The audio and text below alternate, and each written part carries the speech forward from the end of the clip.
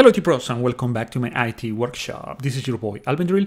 In this video I'm going to show you how to find the service tag or serial number on a Dell desktop computer. The same process can be applied to a laptop. So the point of doing this is to find the correct drivers and BIOS version for the model that you have. So in this one, as you can see, I have a Dell Optiplex 3010. As you can notice, this is a desktop computer. And normally on desktop computers, there is a label at the top, as you can see over here. You can read there the service tag, all those numbers and letters, and more information about that. So on a laptop, normally the service tag, the label is at the back of the device. Now, what if you don't have this label? It has been removed, you don't find it, or something. So the second method to find the service tag is to turn on the machine, and right away I start pressing F2 to access the BIOS.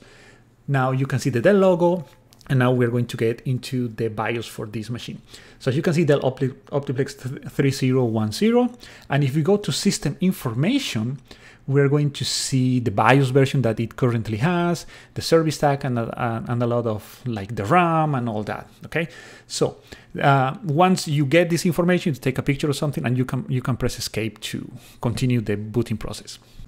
The third method is in Windows itself. So this is Windows 10, can be Windows 11, Windows 8. I never tested in Windows 7, so you can let me know in the comment section below. So we are going to open a CMD, as you can see over here, and we are going to type this command, wmic BIOS get serial number. So you press enter, and it's going to give you the serial number for your machine. So this is the same number we have seen 3 times now.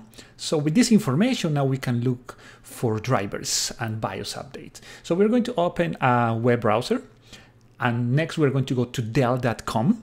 The website is going to look different depending when you visit it. From here, we're going to click on support, and we can go to drivers and downloads or support services and warranty. I normally go to drivers and downloads. It's going to take us kind of to the same place. And here, identifying your product is where you have to type or paste the serial number or service tag that you have found on your machine. So you can do this on the same machine or on another, doesn't make a difference. And we're going to click on search. So after a few seconds, it's going to load the page, and it's going to give us all the information for this specific machine or model. So as you can see, the Optiplex, the service tag, when this device had the support expired, 2016, a long time ago. And now we're, by default, it's going to be in drivers and downloads, okay? This machine doesn't support Windows 11 because it's very old. And now we're going to scroll down a little so you can see a little better. And now we are going to click and access the complete list of drivers and downloads for Optiplex 3010. And you are going to see the list for a list for all the drivers that is compatible with this model, with the model that you have.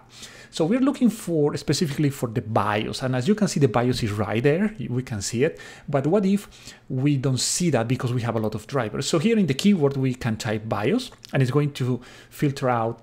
It's going to select the one that we need. And from here, you can expand it. You can see the size. This one was released in 2018. Like I said, this machine is very old. The version that are currently available, you can click on older versions if you need older ones for whatever reason, okay? And you can see you can close this one. You can see the size, 4 megabytes, almost 5, and you can download it. Once you have downloaded, maybe you want to watch one of these videos here that are going to show you how to upgrade the BIOS version on many Dell models. Thank you very much for watching. If you like this video, please leave a like and subscribe. If you have any other comment or questions, leave it in the comment section below. And as always, as you know, I'll see you in the next video.